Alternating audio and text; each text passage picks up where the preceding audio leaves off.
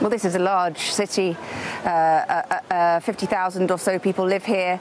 The River Meuse is behind me, which is the river that caused all of that trouble. I'll let you have a look at it. You can see the kind of mess behind me.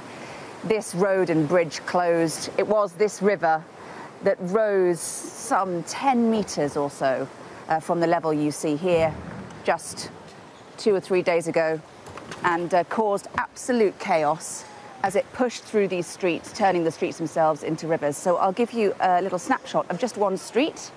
There is nothing to do in this town right now but clean up. Here you have a family pulling belongings out of their homes. It's muddy, it's hot now, obviously it's summer, and it's hard work. There's a bit of a sense of humour still, but you can see that that's really very difficult.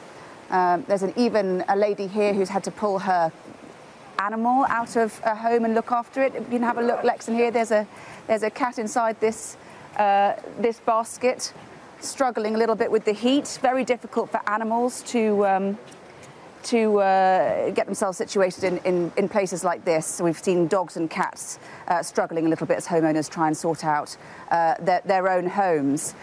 Just a little look at this street area here. This is why infrastructure has been such an issue, and why thoughts have turned really to how fragile our modern lives are in the face of such powerful water in particular.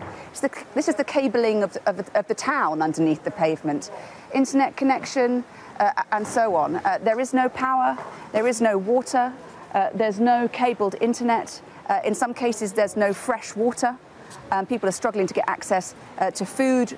It's being delivered, of course, by lots of volunteers who are turning up. In natural disasters, you often see the best of people. And it's difficult to access food because we've been into businesses and supermarkets, nearby food supplies that have been completely devastated. We met one owner of a supermarket who said it was his life's work, his life savings, and it's finished. You just can't see a way, even with insurance payouts, for it to be rescued. And we'll just continue to walk down this street. If you bear with me, I think our signal is still holding up. And you can see just the piles and piles of stuff. These sofas and people's desks and children's books.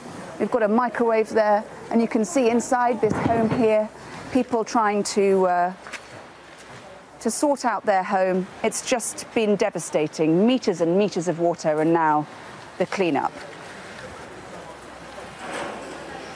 So, okay, Hannah, thank you so much. Further down.